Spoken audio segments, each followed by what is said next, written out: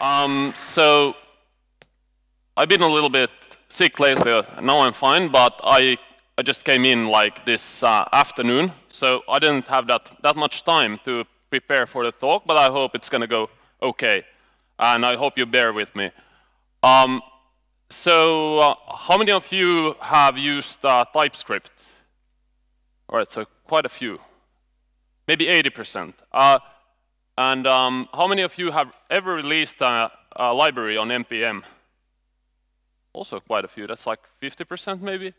And how many have tried to release a library written in TypeScript on NPM? That's a few less. Yep, that's maybe like 10%. Still quite a few.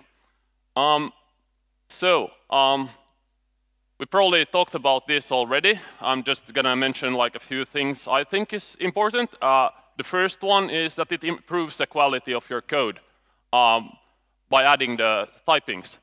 And I think the second most important thing with TypeScript and all the type JavaScript variants is that it makes your code much easier to understand for others. All right. So this is going to be like just focusing on the build process. I skipped even the linting part because I didn't have that much time. But if you want to know more that I'm not covering in this talk, you can come talk to me later. I'm going to be at the after party for a while at least. All right, so for the build process, I kind of like did some research, and I noticed like basically what I did was I went in on various libraries like React, MobX, and other libraries written in TypeScript, and checked how they build their libraries and like what configurations they use. And then I read like I think like 10 blog posts, and then I started like experimenting a little bit, like what works the best. What I found to work the best and kind of like the most modern way was to use Rollup. Rollup is great for building libraries, whereas Webpack is great for building apps. So that's kind of like, I would say that's the difference. You can probably do, like you can build libraries with Webpack and you can build apps with Rollup, but this is kind of like what I noticed from my research at least. There is a TypeScript plugin, but that's a little bit old, and there wasn't like any recent commits if I remember correctly. So there is this TypeScript 2 plugin, which I found to work much better. So I would recommend using that. Also, you probably all know Uglify.js. So Cursor is basically a fork of Uglify, and it seems to work great. And that was what people were recommending, so I went with that, and I would also recommend you going with that. There's like just a small snippet of just Yarn add with all the things you need. This is like the minimal thing you need. You need to install TypeScript, Rollup, and then the plugin. And apparently I forgot the other plugin, but that's fine. It's Rollup plugin Cursor for the other plugin. This is the Rollup configuration file I used in my latest project. And you can see it imports both plugins and then also package.json because we want some information from there. And it's basically just like this object literal.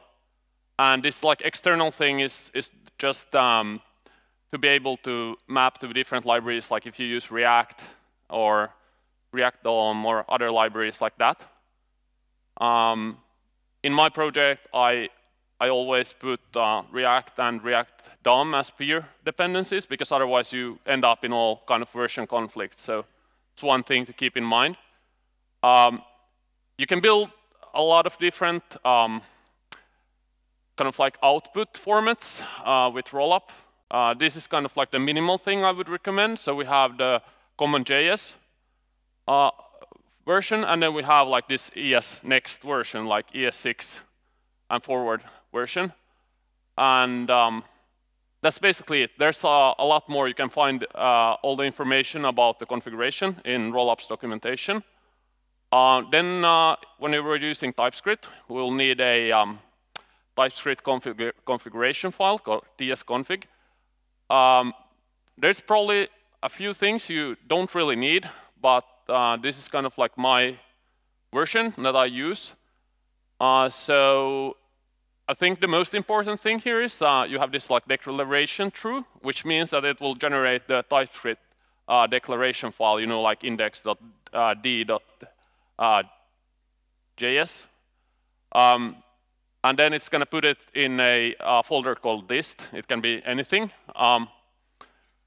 Then if you're using React, then you need JSX React. And also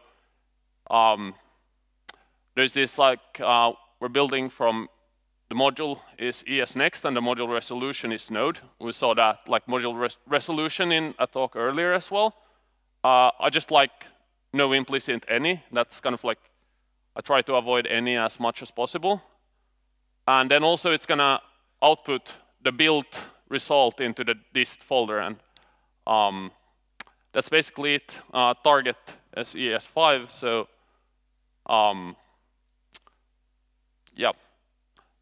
This is probably pretty standard. Quite a few of you have used TypeScript anyway, so. Then a few utilities I use. This is not like TypeScript specific or anything, it's just Node. So I usually use rimref and mkdirp. So what rimref does anyone, how many of you have used rimref? Okay, quite a few. It's basically RMRF, so it removes a directory recursively. And mkdirp is what it says. It's like the mkdir-p in Node. Same thing. It creates directories recursively if need be. Then here's like part of the package JSON I've used. So first you have the name and the version, and then you have this like main. And because we're building, we can see like we have here the main. So here, that's going to be the output file for the common JS. It uses the package JSON.main, and then the ES version uses the package JSON module property, and that was it's index.es.js. And then I tried Googling if you need both the module and the JSNext main. I've done this many times, and I came to the kind of like conclusion that it's just safer to include both, even though it's kind of the same thing. And then you need this, you need to tell that the type, where the types are, and it's a types property. And also like here in compiler options, we said that it's gonna be put into the dist folder, so that's what we're gonna use. And everyone who's released something to NPM knows what files is, but that's basically what you're gonna publish when you do the when you run yarn publish or NPM publish. And basically with all this configuration and everything, the build script is just running like removing the dist directory, recreating it, and building using the rollup configuration. And then it's ready. Then you can just use npm publish or yarn publish. And what you're basically gonna get when you build, you're gonna get the index.js file, the index.es.js file, the declarations, and then the declarations for each, like if you have, let's say you have 3 React components, separate files for each of those. And once you publish and you install it in another project, you can see that all the auto-completion and everything works. So this is kind of like the short version. There's probably like, could have a much longer talk on this, but I thought that this might even get people started and maybe people hyped to start publishing TypeScript modules or libraries on NPM. Yep, that's it. Thanks. You can follow me on Twitter. All right.